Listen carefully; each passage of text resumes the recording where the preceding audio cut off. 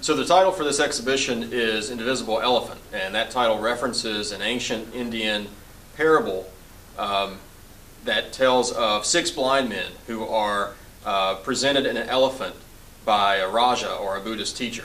And they are given different parts of the elephant, and then they are asked to describe the elephant based on which particular part they are feeling of the elephant.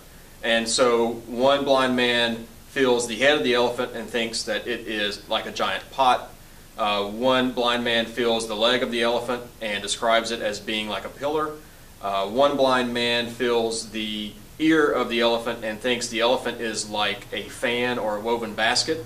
And the other 3 blind men also feel different parts of the elephant, and each one interprets the elephant differently based on his own perspective. And eventually the 6 men disagree so much about describing the elephant that they begin to quarrel, and they soon begin to fight.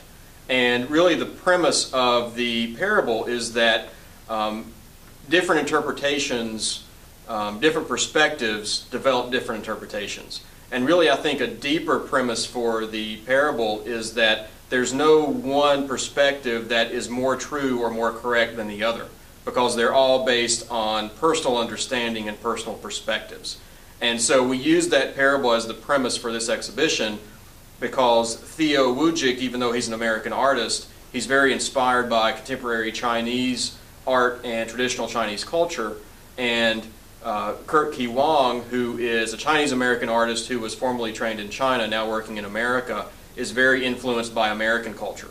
So we're addressing the idea of how these 2 cultures look from these perspectives which are beyond these cultures. So you have an American artist interpreting Chinese culture and a traditional Chinese artist interpreting contemporary American culture.